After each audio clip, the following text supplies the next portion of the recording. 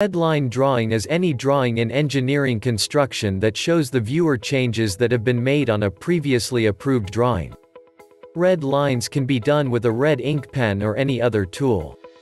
For 3D designs, AutoCAD's RevCloud is a perfect tool for making a redline.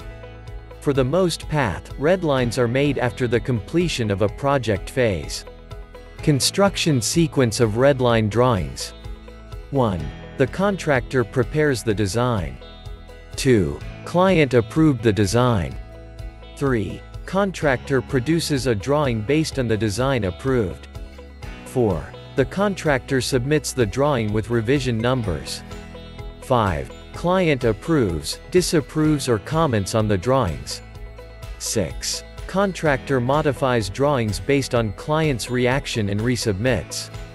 7. If the client approves the drawings, it will be marked as AFC, approved for construction. 8. Once the AFC is received, construction work will start. 9. If there are changes with respect to the final design structure, the contractor shows the changes by drawing red lines.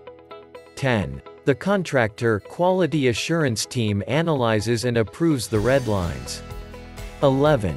Redline alteration is submitted to the client for comments, approval. 12. A clean design copy with new alterations is produced by the contractor showing client's comments. 13. The final drawing will show revisions. 14. All designs rights are owned by the client at the end of the process.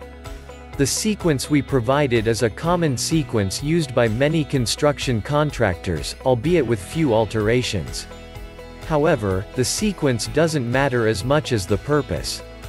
Getting a structural design right the first time is not always possible, but making alterations with redline drawings makes for a feasible design. With redlines, an average viewer can spot the point of changes and also understand why the changes were made in the first place. Have something to add?